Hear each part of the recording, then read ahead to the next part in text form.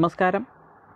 അപ്പോൾ ഇന്ന് നമ്മൾ പറയാൻ പോകുന്നത് നമ്മുടെ ഇൻട്രാഡേയിൽ സ്റ്റോക്കിനെ അനലൈസ് നടത്താൻ വേണ്ടിയിട്ട്, അതായത് ഒരു സ്റ്റോക്കിൽ എന്താണ് സംഭവിക്കുന്നത് എന്ന് മനസ്സിലാക്കിയിട്ട് നമുക്ക് ട്രേഡ് എടുക്കാൻ വേണ്ടിയിട്ട് ഒരു ടെക്നിക്കാണ് ഇപ്പോൾ പറയാൻ പോകുന്നത്. നമുക്ക് പലപ്പോഴും സ്റ്റോക്ക് മുകളിലേക്കോ താഴേക്കോ പോകുമ്പോഴത്തേക്കും എന്താണ് ആ സ്റ്റോക്കിൽ സംഭവിക്കുന്നത് എന്ന് മനസ്സിലാക്കാൻ പറ്റാറില്ല.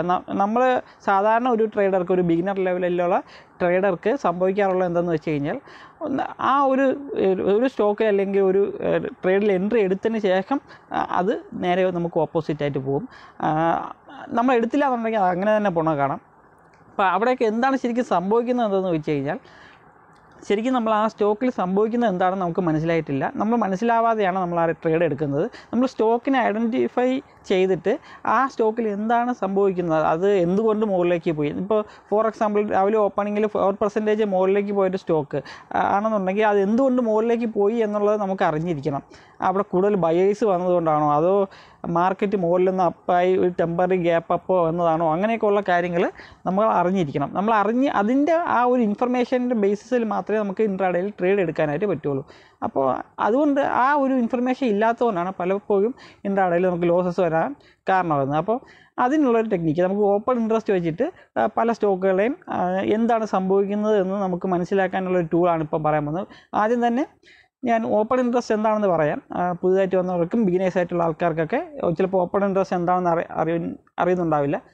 അപ്പോൾ നമുക്കറിയാം, സ്റ്റോക്ക് മാർക്കറ്റിൽ ക്യാഷ് സെഗ്മെൻറ്റിൽ മാത്രമല്ല സ്റ്റോക്ക് ട്രേഡ് ചെയ്യുന്നത്, നമുക്ക് ഫ്യൂച്ചർ ആൻഡ് ഓപ്ഷനിലും ട്രേഡ് ചെയ്യുന്നുണ്ട്. ഒരു ഡെറിവേറ്റീവ് പ്രോഡക്റ്റാണ് സ്റ്റോക്കിൻ്റെ. ഫ്യൂച്ചർ ആൻഡ് ഓപ്ഷനെ കുറിച്ചൊക്കെയുള്ള വീഡിയോസ് ഞാൻ ചെയ്തിട്ടുണ്ട്. അത് കണ്ടു കഴിഞ്ഞാൽ അതിനെക്കുറിച്ചൊക്കെ വിശദമായിട്ട് മനസ്സിലാവും. അപ്പോൾ ഈ ഫ്യൂച്ചർ ആൻഡ് ഓപ്ഷൻസ് ചെയ്യുന്നത് കോൺട്രാക്റ്റ് ആയിട്ടാണ്. നമുക്കറിയാം, രണ്ട് പേര് തമ്മിൽ ഒരു കോൺട്രാക്റ്റിൽ ഏർപ്പെടുന്നതാണ്. ഒരാൾ ബൈ ചെയ്യും, ഒരാൾ സെല് ചെയ്യും. അതാണ് ഈ ഫ്യൂച്ചർ ആൻഡ് ഓപ്ഷൻ എന്ന് പറയുന്നത്. അതിലിപ്പോൾ ഞാനിവിടെ പർട്ടിക്കുലർലി പറയാൻ പോകുന്നത് ഫ്യൂച്ചേഴ്സിൽ ഓപ്പൺ ഇൻട്രസ്റ്റ് വെച്ചിട്ടാണ്. നമ്മൾ ഫ്യൂച്ചറിലെ ഓപ്പൺ ഇൻട്രസ്റ്റ് വെച്ചിട്ട് എങ്ങനെയാണ് അത് അനലൈസ് ചെയ്യുന്നതെന്ന് പറയാൻ പോകുന്നത്. ഞാൻ മുമ്പ് പറഞ്ഞിട്ടുള്ളത് ഓപ്ഷൻ ചെയിൻ ഉപയോഗിച്ചിട്ട് അതിൻ്റെ ഓപ്പൺ ഇൻട്രസ്റ്റ് വെച്ചിട്ടുള്ള കാൽക്കുലേഷൻ മുമ്പ് പറഞ്ഞിട്ടുണ്ടായിരുന്നു. അപ്പോൾ അതിൽ നിന്ന് കുറച്ചൊന്ന് വ്യത്യാസമാണ് ഈ ഫ്യൂച്ചറിൻ്റെ അനാലിസിസ് നമുക്ക് നോക്കാനായിട്ട്. അപ്പോൾ ഈ ടോട്ടൽ കോൺട്രാക്റ്റുകളുടെ എണ്ണമാണെന്ന് ഞാൻ പറഞ്ഞു. ഈ എന്താണ് ഓപ്പൺ ഇൻട്രസ്റ്റ് എന്ന് പറയുന്നത്, അതായത് ഒരു ബൈ പൊസിഷൻ, ഒരു സെൽ പൊസിഷൻ, രണ്ടുപേർ ചേർന്നിട്ട് കോൺട്രാക്റ്റിൽ ഏർപ്പെടുന്നു. അങ്ങനെയാണെന്നുണ്ടെങ്കിൽ ഒരു ഫ്യൂച്ചർ ഓപ്പൺ ഇൻട്രസ്റ്റ് ഉണ്ടാകും. അപ്പോൾ അങ്ങനെ എത്ര പേര്, അപ്പോൾ 1 ലക്ഷം ആവാം, 2 ലക്ഷം ആവാം, അങ്ങനെ എത്ര പേര് ആ ഒരു ഫ്യൂച്ചറിൽ ആ കോൺട്രാക്റ്റിൽ ഏർപ്പെട്ടിട്ടുണ്ട് എന്നുള്ളതിൻ്റെ ആ കണക്കിനെയാണ് നമ്മൾ ഈ ഓപ്പൺ ഇൻട്രസ്റ്റ് എന്ന് ഉദ്ദേശിക്കുന്നത്.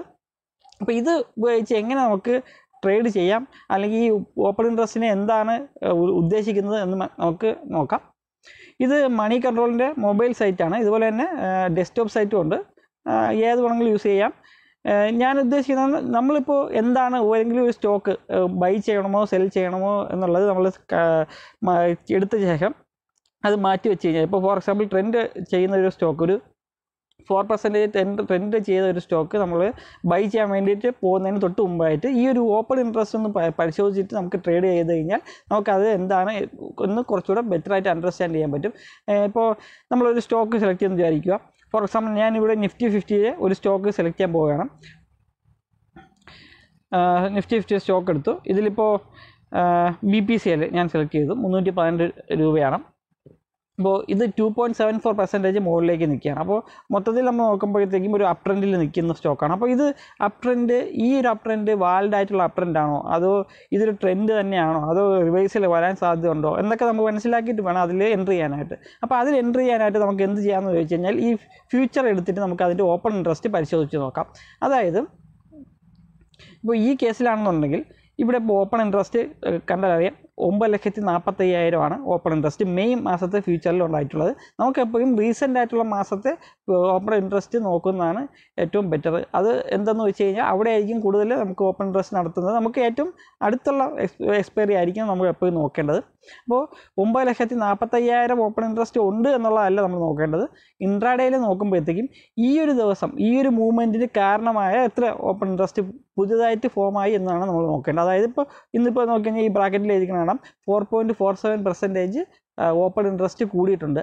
ഒപ്പം തന്നെയാണ് പ്രൈസും കൂടിയിരിക്കുന്നത്. അതായത് പുതിയ കോൺട്രാക്റ്റിൽ ഏർപ്പെട്ട് രണ്ട് പേര് ബൈ ചെയ്യാനും സെൽ ചെയ്യാനും, ഒരു സൈഡിൽ മാത്രമല്ല ബൈ ചെയ്യാനും സെൽ ചെയ്യാനും ആൾ വന്നു. പക്ഷേ പ്രൈസ് മുകളിലേക്ക് പോയി, അതോടൊപ്പം ഈ ഒരു കോൺട്രാക്റ്റിൻ്റെ വോള്യൂം ടോട്ടലി കൂടിയിട്ടുണ്ട്. അതിനർത്ഥം ഈ ഒരു സ്ട്രെങ്ത് വന്നിട്ടുണ്ട് എന്നാണ് മനസ്സിലാക്കേണ്ടത്. കൂടുതൽ വോള്യൂം വന്നിട്ടുണ്ട് ഈ ഒരു സ്റ്റോക്കിലേക്ക്. അതിൻ്റെ റിസൾട്ട് എന്താണ്? അത് മുകളിലേക്കാണ്. അതാണ് സ്റ്റോക്കിൻ്റെ പ്രൈസ് മുകളിലേക്ക് പോയത്. അപ്പോൾ ഇത് ഇത് നമുക്ക് എങ്ങനെ റീഡ് ചെയ്യാൻ ചോദിച്ചു കഴിഞ്ഞാൽ, ഓപ്പൺ ഇൻട്രസ്റ്റ് കൂടുകയും സ്റ്റോക്കിൻ്റെ പ്രൈസ് മുകളിലേക്ക് പോവുകയും ചെയ്ത് കഴിഞ്ഞാൽ അതൊരു അപ് ട്രെൻഡിൻ്റെ ഒരു കൺഫർമേഷൻ സിഗ്നലാണ്. മറിച്ച് നമുക്ക് സ്റ്റോക്ക് അതായത് അത് ട്രെൻഡ് കണ്ടിന്യൂ ചെയ്യുമ്പോഴും ട്രെൻഡ് റെസ്യൂം ചെയ്യുമ്പോഴും അല്ലെങ്കിൽ സ്ട്രോങ് മൊമെൻ്റ് ഉള്ള സമയങ്ങളിലും ഒക്കെയാണ് ഇങ്ങനെ സംഭവിക്കാറുള്ളത്. അപ്പം നമുക്കൊരു കൺഫർമേഷനായിട്ട് എടുക്കാം. ഫസ്റ്റ് ഒരു ട്രേഡ് എടുക്കാനുള്ള ഒരു ഡിസിഷൻ മേക്കറായിട്ട് ഇതിനെ എടുക്കാൻ പറ്റില്ല. മറിച്ച് നമ്മളൊരു മറ്റെന്തെങ്കിലും മെത്തേഡ്സിൽ സ്റ്റോക്കിനെ സെലക്ട് ചെയ്ത് വെച്ചിട്ടുണ്ടെങ്കിൽ അതിനെ ഒരു ഡബിൾ ചെക്ക് ചെയ്യാൻ വേണ്ടിയിട്ട് ഈ ഒരു മെത്തേഡ് ഉപയോഗിക്കാവുന്നതാണ്. ഇപ്പോൾ ഫോർ എക്സാമ്പിൾ ഇവിടെ ഇപ്പോൾ ഈ 4.47% ഗ്രീനിലല്ല, അതായത് ഓപ്പൺ ഇൻട്രസ്റ്റ് കൂടിയിട്ടില്ല. കഴിഞ്ഞ ദിവസത്തെ അപേക്ഷിച്ച് നോക്കുമ്പോൾ കൂടിയതല്ല, കുറവാണ് വന്നിരുന്നു എന്നുണ്ടെങ്കിൽ നമ്മൾ അതിനെങ്ങനെ റീഡ് ചെയ്യും എന്നുള്ളതാണ് പറയാനുള്ളത്. അപ്പം ഫോർ എക്സാമ്പിൾ പ്രൈസ് കൂടിയിട്ടുണ്ട്, ഓപ്പൺ ഇൻട്രസ്റ്റ് കുറഞ്ഞിട്ടാണ് ഉള്ളതെന്നുണ്ടെങ്കിൽ അതിനർത്ഥം ആൾക്കാർ പഴയ പൊസിഷൻസ് ലിക്വിഡേറ്റ് ചെയ്ത് പോയിട്ടുണ്ട്. പലരും പ്രോഫിറ്റ് ബുക്ക് ചെയ്ത് പോയിട്ടുണ്ട്, അല്ലെങ്കിൽ ലോസ് ബുക്ക് ചെയ്ത് പോയിട്ടുണ്ട് എന്നാണ് അതിനർത്ഥം. കൂടുതൽ നമ്മൾ പറയുന്നത് അത് പ്രോഫിറ്റ് ബുക്ക് ചെയ്ത് ക്ലോസ് ചെയ്തു എന്നുള്ളതാണ് നമ്മൾ പറയാറുള്ളത്. അപ്പം അങ്ങനെ വരുമ്പോഴത്തേക്കാണ് പ്രൈസ് മുകളിലേക്ക് പോകുന്നതെന്നുണ്ടെങ്കിൽ ആ ഒരു സ്റ്റോക്ക് ഇതുവരെ ഡൗൺ ട്രെൻഡിൽ, നമ്മൾ ചാർട്ട് നോക്കിക്കഴിഞ്ഞാൽ മനസ്സിലാവും, അത് ഡൗൺ ട്രെൻഡിൽ നിന്നിട്ടുണ്ടാവും. അപ്പോൾ ആ ഡൗൺ ട്രെൻഡിൽ നിന്നിട്ടുള്ള സ്റ്റോക്ക് പ്രോഫിറ്റ് ബുക്ക് ചെയ്ത് അല്ലെങ്കിൽ ലിക്വിഡിറ്റി വന്ന് മുകളിലേക്ക് പോകുമ്പോഴത്തേക്കും അത് സ്വാഭാവികമായിട്ടും കുറച്ചൊന്ന് മുകളിലേക്ക് പോകും. കാരണം എല്ലാവരും സെല്ല് ചെയ്തിരുന്നവരായിരിക്കും. അത് കൂടുതൽ ആൾക്കാരും പ്രോഫിറ്റ് ബുക്ക് ചെയ്ത് മുകളിലേക്ക് പോകുമ്പോൾ സ്റ്റോക്ക് ചെറുതായിട്ടൊന്ന് മുകളിലേക്ക് പോകും. അത് അടുത്ത ദിവസങ്ങളിൽ തന്നെ അടുത്ത ഓപ്പൺ ഇൻട്രസ്റ്റ് കൂടി വരുമ്പോഴത്തേക്കും അല്ലെങ്കിൽ അടുത്ത കുറച്ച് കഴിയുമ്പോഴത്തേന് ആ ഒരു പ്രോഫിറ്റ് ബുക്കിംഗ് കംപ്ലീറ്റ് ആകുമ്പോഴത്തേക്കും തിരിച്ച് താഴേക്ക് വരും. അപ്പോൾ ഇങ്ങനെ നമ്മൾ ഓപ്പൺ ഇൻട്രസ്റ്റ് കുറഞ്ഞാണ് നിൽക്കുന്നത്, പ്രൈസ് മുകളിലേക്ക് പോകുന്നതെന്നുണ്ടെങ്കിൽ നമ്മൾ കാര്യം മനസ്സിലാക്കേണ്ടത് അവിടെ ശരിക്കും പ്രോഫിറ്റ് ബുക്കിംഗ് ആണ് വരുന്നത്. അപ്പോൾ ആ പ്രോഫിറ്റ് ബുക്കിംഗ് നമ്മൾ ആ ഒരു ട്രേഡ് എടുക്കുമ്പോഴത്തേക്കും ആ പ്രോഫിറ്റ് ബുക്കിംഗ് എത്ര നാൾ നീണ്ടു നിൽക്കുന്നതാണ്. അതായത് വലിയ ട്രെൻഡാണെങ്കിൽ മാത്രമേ, വലിയൊരു ഡൗൺ ട്രെൻഡ് ആണെങ്കിൽ മാത്രമേ മുകളിലേക്ക് പോകുന്നത് വലിയൊരു പ്രോഫിറ്റ് ബുക്കിംഗ് ഉണ്ടാവുള്ളൂ. ചെറിയ ട്രെൻഡൊക്കെ ആണെന്നുണ്ടെങ്കിൽ പ്രോഫിറ്റ് ബുക്കിംഗ് ചെറുതായിരിക്കും. അപ്പോൾ അങ്ങനെ ആണെന്നുണ്ടെങ്കിൽ നമ്മൾ എടുക്കുന്ന ചിലപ്പം പീക്കിലായി പോവും, നമ്മൾ ബൈ പൊസിഷൻ ആവുന്നത്. അപ്പോൾ നമുക്ക് ലോസ് വരാനുള്ള സാധ്യത കൂടുതലാണ്. ചിലപ്പോൾ നമ്മൾ അവിടെ നിന്ന് പൊസിഷൻ എടുത്ത ശേഷം ആ സ്റ്റോക്ക് താഴേക്ക് ഇറങ്ങി വന്നു എന്നിരിക്കും. അപ്പോൾ അങ്ങനെയുള്ള സാഹചര്യങ്ങളിൽ നമ്മൾ വെയിറ്റ് ചെയ്യണം, ട്രേഡ് എടുക്കരുത്. മറിച്ച് നമുക്ക് അല്ലെങ്കിൽ ആ ഒരു സ്റ്റോക്കിനെ അന്ന് വാച്ച് ലിസ്റ്റിൽ ആഡ് ചെയ്യാം. 2-3 ദിവസത്തിനുള്ളിൽ തന്നെ അതിൻ്റെ മാക്സിമം ഒരു ലിക്വിഡേഷൻ കഴിഞ്ഞ ശേഷം അത് ട്രെൻഡ് താഴേക്ക് റെസ്യൂം ചെയ്യാൻ തുടങ്ങും. അന്ന് മുതൽ നമുക്ക് ട്രേഡിങ്ങിന് വേണ്ടിയിട്ട് അതിനെ ഉപയോഗിക്കാം. അതൊരു കൺസോൾട്ടേഷന് ശേഷം വന്നിട്ട് താഴേക്ക് വരുന്ന സ്റ്റോക്ക് ആയിരിക്കും. അപ്പോൾ നമുക്ക് കൂടുതൽ അതിൽ സക്സസ് ചാൻസ് കൂടുതലാവാൻ ചാൻസ് ഉണ്ട്. 2-3 ദിവസം ഒത്തിരി ലേറ്റായി കഴിഞ്ഞാലും നമുക്ക് നല്ലൊരു പൊസിഷൻ അതിനകത്ത് ബിൽഡ് ചെയ്യാനും നല്ലൊരു ചെറിയ സ്റ്റോപ്പ് ലോസും വളരെ വലിയൊരു ടാർഗറ്റും വയ്ക്കാനും നമുക്ക് പറ്റും. ഇൻട്രാഡേയിൽ തന്നെ ചെയ്യാൻ പറ്റും. അപ്പോൾ അങ്ങനെ നമുക്ക് ഈ ഒരു ഓപ്പൺ ഇൻട്രസ്റ്റിൻ്റെ ചേഞ്ചസ് മനസ്സിലാക്കി നമുക്ക് ട്രേഡ് ചെയ്യാവുന്നതാണ്. പിന്നെ വേറൊരു രീതിയിൽ എങ്ങനെ ഉപയോഗിക്കാമെന്ന് ചോദിച്ചു കഴിഞ്ഞാൽ, അപ്പോൾ ഇത് തന്നെ ഇതിലിപ്പോൾ നല്ലൊരു മൂവ്മെൻറ്റ് വന്നിട്ടുണ്ട്, നല്ലൊരു പെർസെൻറ്റേജ് മൂവ്മെൻറ്റ് വന്നിട്ടുണ്ട്. ഓപ്പൺ ഇൻട്രസ്റ്റിൻ്റെ വളരെയധികം ഇൻക്രീസും ചെയ്തിട്ടുണ്ട്. ഇപ്പോൾ ഫോർ എക്സാമ്പിൾ ഓപ്പൺ ഇൻട്രസ്റ്റ് വലുതായിട്ടൊന്നും ഇത് കൂടിയിട്ടില്ല, അതായത് പുതിയ പൊസിഷൻസ് ഒന്നും ഒരുപാട് ബിൽഡായിട്ടില്ല. അതിനർത്ഥം വലിയ ഡിമാൻഡ് സപ്ലൈയും ഒന്നുമില്ല, ഏകദേശം ന്യൂട്രലായിട്ട് നിൽക്കുന്നു എന്നാണ് നമുക്ക് മനസ്സിലാക്കേണ്ടത്. ആ ഒരു ഫ്യൂച്ചർ ആ ഒരു സമയത്ത് സ്റ്റോക്ക് ഒരുപാട് മൂവ്മെൻറ്റ് നടത്തിയിട്ടുണ്ടെന്നുണ്ടെങ്കിൽ, അതായത് ഒരു 2, 3, 4, 5 ശതമാനമൊക്കെ ചിലപ്പോൾ മൂവ്മെൻറ്റ് നടത്തിയിട്ടുണ്ട്. പക്ഷേ ഓപ്പൺ ഇൻട്രസ്റ്റിൽ ചേഞ്ച് വളരെ വലുതായിട്ടൊന്നുമില്ല. അങ്ങനെയാണെന്നുണ്ടെങ്കിൽ പുതിയ പൊസിഷൻസ് ബിൽഡായിട്ടല്ല ആ ഒരു സ്റ്റോക്ക് അത്രയും മൂവ് ചെയ്തിട്ടുള്ളത്. മറിച്ച് അത് ചിലപ്പോൾ ഒരു ഫ്ലക്ച്വേഷൻ ആവാം, ഓവർബോട്ട് ഓവർസോൾഡ് കണ്ടീഷൻ ആവാം. അങ്ങനെയാണെന്നുണ്ടെങ്കിൽ അത് മിക്കവാറും തിരിച്ച് റീട്രേസ് ചെയ്ത് തിരികെ വരാനുള്ള സാധ്യത വളരെ കൂടുതലാണെന്ന് മനസ്സിലാക്കാം. അതുകൊണ്ട് തന്നെ അങ്ങനെയുള്ള സമയങ്ങളിൽ നമ്മൾ ട്രേഡ് എടുക്കാൻ പാടില്ല, നമ്മൾ ഹോൾഡ് ചെയ്യേണ്ടി വരും. അപ്പോൾ ഇങ്ങനെയൊക്കെയാണ് നമുക്ക് ഓപ്പൺ ഇൻട്രസ്റ്റ് വെച്ചിട്ട് സ്റ്റോക്കിൽ അനലൈസ് ചെയ്യാൻ പറ്റുന്നത്. അതുപോലെ തന്നെ ഇതിൽ മറ്റൊരു രീതിയിൽ നമുക്ക് യൂസ് ചെയ്യാവുന്നതാണ്. ഇത് ഞാൻ പറഞ്ഞത് ഒരു സ്റ്റോക്ക് സെലക്ട് ചെയ്തതിന് ശേഷം ആ ഒരു സ്റ്റോക്കിനെ അനലൈസ് ചെയ്യാനുള്ള മെത്തേഡാണ്. ഇതുപോലെ തന്നെ നമുക്ക് ഇൻട്രാഡേയിൽ നല്ലൊരു സ്റ്റോക്ക് ഒരു 1, 2, 3 ദിവസം പ്രിയറായിട്ട് നമുക്ക് വേണമെങ്കിൽ വാച്ച് ലിസ്റ്റിൽ ആഡ് ചെയ്തിട്ട് ഇൻട്രാഡേ ട്രേഡിങ്ങിന് വേണ്ടിയിട്ട് സെലക്ട് ചെയ്യാൻ പറ്റുന്ന സ്റ്റോക്കുകൾ നമുക്ക് സെലക്ട് ചെയ്യാനും മാർഗ്ഗമുണ്ട്. അതിന് ഈ ഒരു മണി കൺട്രോളിൻ്റെ തന്നെ സൈറ്റിൽ വന്നു കഴിഞ്ഞാൽ നമുക്കത് ചെയ്യാൻ പറ്റും. ഈ ഒരു F&O അതായത് ഫ്യൂച്ചർ ആൻഡ് ഓപ്ഷൻ ആക്ഷൻ എന്നുള്ള സെക്ഷൻ എടുത്തു കഴിഞ്ഞാൽ നമുക്ക് ഇവിടെ ടോപ്പ് ഗെയിനേഴ്സും ടോപ്പ് ലോസേഴ്സും ഒക്കെ കിട്ടും. ഇവിടെ ഒരു കാര്യം ശ്രദ്ധിക്കേണ്ടത്, എക്സ്പയറി നമ്മൾ സെലക്ട് ചെയ്യുമ്പോഴത്തേക്ക് നിയർ എക്സ്പയറി തന്നെ സെലക്ട് ചെയ്യണം. മെയ് 28 ഇവിടെ നിയർ എക്സ്പയറി, അല്ലാന്നുണ്ടെങ്കിൽ എല്ലാ എക്സ്പയറിയും വരും. അപ്പോൾ കൂടുതൽ ആക്യുറേറ്റ് ആയിട്ട് റിസൾട്ടിനും നിയർ എക്സ്പയറി തന്നെ നമുക്ക് സെലക്ട് ചെയ്യേണ്ട വളരെ ഇമ്പോർട്ടൻ്റ് ആണ്. അപ്പോൾ ഇവിടെ നമുക്ക് നോക്കിക്കഴിഞ്ഞാൽ സെയിൽ 5.69% പ്രൈസ് കൂടിയിട്ടുണ്ട്. അതുപോലെ തന്നെ ഓപ്പൺ ഇൻട്രസ്റ്റും കൂടിയിട്ടുണ്ട്. അതിനർത്ഥം അതൊരു വാലിഡ് ആയിട്ടുള്ള ഒരു ട്രെൻഡിങ് ആണെന്നർത്ഥം. അപ്പോൾ അടുത്ത ദിവസം ചിലപ്പോൾ 1-2 ദിവസത്തിന് ശേഷം ഈ ഒരു സെയിൽ എന്താണ് ഇങ്ങനെ ട്രേഡ് നമ്മൾ എങ്ങനെ ചെയ്യണമെന്ന് ചോദിച്ചാൽ, ഈ ഒരു സെയിലിന് നമ്മൾ വാച്ച് ലിസ്റ്റിൽ ആഡ് ചെയ്യണം. 1-2 ദിവസത്തിനുള്ളിൽ ഇതിൻ്റെ കൺസോൾട്ടേഷൻ കംപ്ലീറ്റ് ചെയ്തിട്ട് പിന്നെ മുകളിലേക്ക് പോകും. അപ്പോൾ നമുക്കിതിൽ എൻട്രി കുറേ കൂടെ നല്ലതായിരിക്കും. അങ്ങനെയൊക്കെയാണ് ഇത് യൂസ് ചെയ്യുന്നത്. അതേസമയം നമുക്ക് കണ്ടാൽ അറിയാം, ഭാരത് ഇലക്ട്രിക്കൽസ് അത് 67.40 വിലയുള്ള സ്റ്റോക്കാണ്. അതിൻ്റെ ഓപ്പൺ ഇൻട്രസ്റ്റ് കുറയുകയാണ് ചെയ്തിട്ടുള്ളത്. അതായത് മുകളിലേക്ക് പോകുമ്പോൾ ഓപ്പൺ ഇൻട്രസ്റ്റ് കുറഞ്ഞു. അതിനർത്ഥം ഇത് ഡൗൺ ട്രെൻഡിലായിരുന്നു. നമുക്ക് അതിൻ്റെ ചാർട്ട് ഒന്ന് എടുത്ത് നോക്കാം. ഈ ഒരു ഈ ഒരു 5 ഡേയ്സിൻ്റെ ചാർട്ട് എടുക്കാം. ഈ ഒരു സ്റ്റോക്ക് ഡൗൺ ട്രെൻഡിലായിരുന്നു. നമുക്കറിയാം ഡൗൺ ട്രെൻഡിലായിരുന്നു. ഒരു മന്ത് നോക്കുമ്പോഴത്തേക്കും ഡൗൺ ട്രെൻഡിലായിരുന്നു. പക്ഷേ 5 ഡേയ്സിൽ മുകളിലേക്ക് പോകുന്നുണ്ട്. 1 ഡേയിൽ ന്യൂട്രലാണ് ഏകദേശം. അപ്പം ഇതിൻ്റെ ഒരു ഫ്യൂച്ചർ നമ്മൾ നോക്കിക്കഴിഞ്ഞാൽ ഇതിൻ്റെ ഓപ്പൺ ഇൻട്രസ്റ്റ് കുറയാണ് ചെയ്തിട്ടുള്ളത്. അപ്പോൾ അതിനർത്ഥം പുതിയ പൊസിഷൻസ് ഒന്നും ബിൽഡായതല്ല, ഇത് ഉള്ള എക്സിസ്റ്റിംഗ് പൊസിഷൻസ് കുറഞ്ഞതാണ്. അപ്പോൾ അത്തരം സാഹചര്യങ്ങളിൽ ട്രേഡ് എടുക്കുമ്പോൾ വളരെയധികം സൂക്ഷിക്കണം.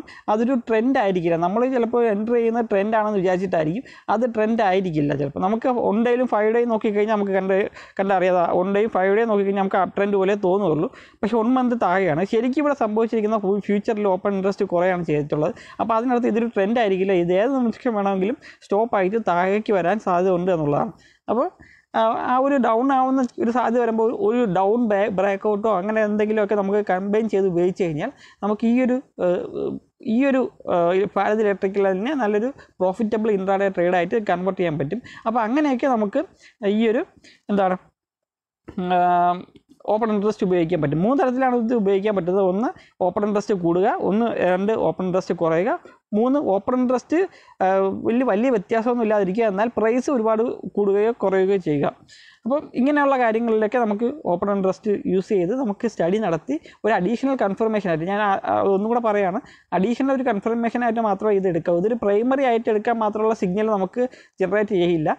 അതിന് ഞാൻ പല സ്ട്രാറ്റജീസും പറഞ്ഞിട്ടുണ്ട്. വോളിയം നമുക്ക് ഉപയോഗിക്കാം, പല ഇൻഡിക്കേറ്റേഴ്സ് ഉണ്ട്. RSI ഉപയോഗിക്കാം, ഓർബോട്ട് ഓവർസോൾഡ് കണ്ടീഷൻ ഉപയോഗിക്കാം, അതുപോലെ തന്നെ പ്രൈസ് ആക്ഷൻ ഉപയോഗിക്കാം, ചാർട്ട് പാറ്റേൺസ് ഉപയോഗിക്കാം. ഇതൊക്കെ വളരെയധികം വാലിഡ് ആയിട്ടുള്ള കാര്യങ്ങളാണ്.